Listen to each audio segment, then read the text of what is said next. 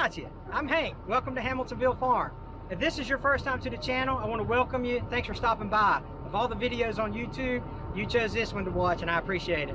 Today, I've got something awesome. I've got one of my favorite YouTubers I'm going to get a chance to interview. So I was able to get in contact with a friend of mine, and I said, hey, I'm passing through. Would it be okay if I stopped and just kind of let you tell your story to my subscribers? And he was gracious enough to let me stop in and spend a couple of minutes with him. So y'all stick around. We're going to watch my interview with my favorite YouTuber.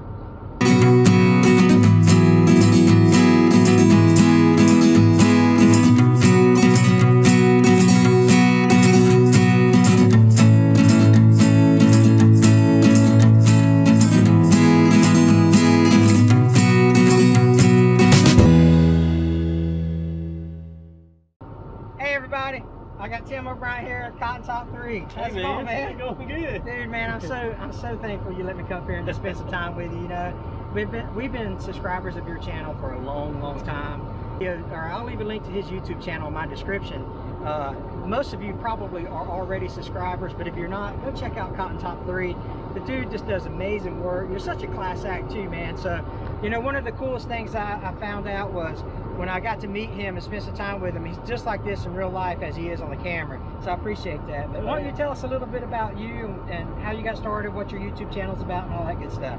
Well, I come from a photography background. My granddad was a photographer and stuff like that, but I really didn't know anything about, you know, video film and stuff like that. And it just kind of started from there. I used to do weddings, portraits, stuff like that on the side. That was a side hustle for me for years and years.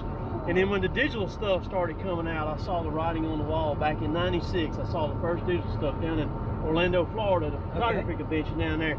And I knew then, and I was shooting medium format. I wasn't shooting 35mm. I was shooting big stuff. Okay. And so I kind of got out of that, but I was always liked the video stuff, but I didn't know how to edit. Okay. And so I just dove into YouTube, man, or started, you know, filming for Facebook, and then it went over to YouTube to where it is now. Right. And so I'm primarily a logger. I cut timber, and that's what the brunt of my videos are, but there's actually no telling what you may or may not see me do as far as outside of logging, because I include all of my daily stuff. I put up a video every day and just feed the content out there. Yeah.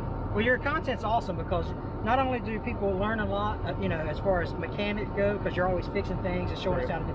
You're always showing us how to do things with like bush hog and heavy equipment on your tractor, and then of course it's always just fun to watch this kind of big heavy equipment run this big logs and stuff around. Yeah, because this stuff right here, like the tractors and the stuff like you do, that kind of stuff like that, a lot of people can relate to that because they got that, they want to know how to do it and things like that, and so I show that on there. But this stuff right here, it's very different. This is a closed arena.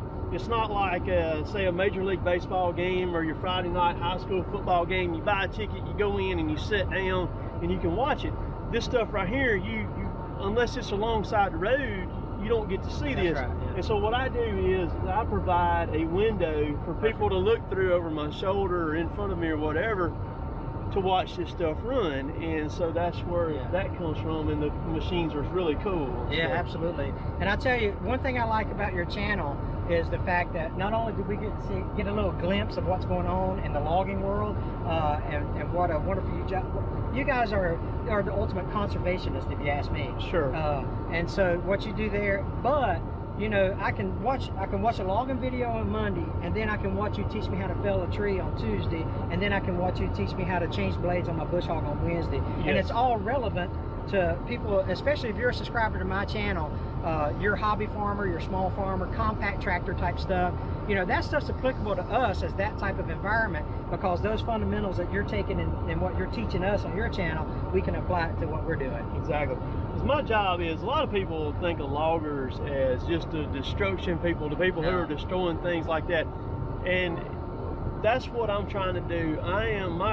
My mission with COTONTOP3 is to educate people. If I can educate one person per video on what we do, why we do it, and the steps that we go through to preserve and protect, and then make it regenerate again for yeah. the next time. You know, for a tree today, a tree tomorrow, and so I have, over my time of YouTube, I have successfully been able to do that, and it has helped me out to be able to film out here like I do for the company that we work for and everything. They're okay with it because of the educational aspect. Of course.